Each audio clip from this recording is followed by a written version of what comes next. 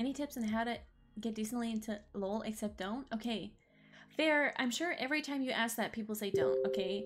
Sun praise it, and when people ask that, I do say don't, okay? But let me help you out, okay? For once, I won't give you the don't. Okay? If you're interested in League of Legends, then you should find a friend that you know that plays League of Legends, okay? And they need to help you because the new user experience in League is not that great. And I would play bot lane with your friend. Maybe play support and learn the game that way, the mechanics of the game. And then I would play ARAM because ARAM is the best way to learn what all the characters do. Pog, Crab Brave. Pog.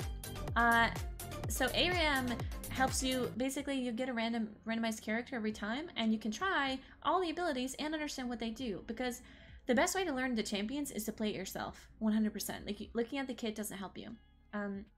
So play the tutorial, but don't listen to it. Have a friend explain the game to you. Play support with them while they explain the mechanics of the game.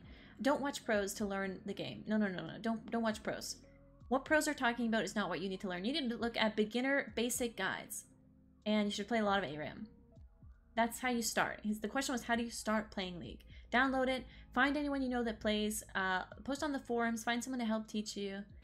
Okay, this guy just keeps talking about his poop that he took, and it's really freaking weird, my guy. Like, no one cares about your poop. Like, I'm just being honest. Like, no one cares. You've been interested in playing League and should you try it? Yeah, SZA, go ahead. Give it a try. Yeah, I get coming from Smite, right? And people just say you know. The reason why they say that is because it's so toxic, right? League is not fun.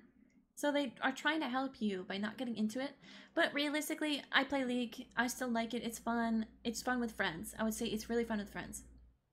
Yeah. I think League is really good at igniting your competitive spirit. Like, the second you touch League, you think, I want to be good at this. It would be cool to be good at this. I want to be better than my friends. I want to be good. You know, I feel like League is this game somehow where the second someone touches it, they think, I want to be better. And that's what League does really well.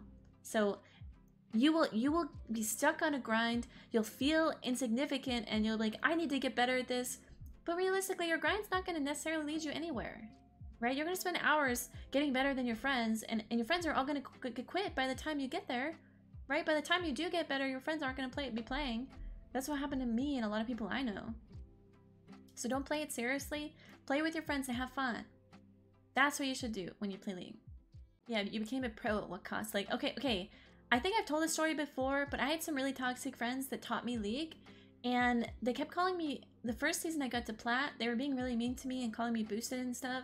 And in order to get them to stop calling me a boosted animal, I had to 1v1 this other guy with silver on random champions that they choose for me.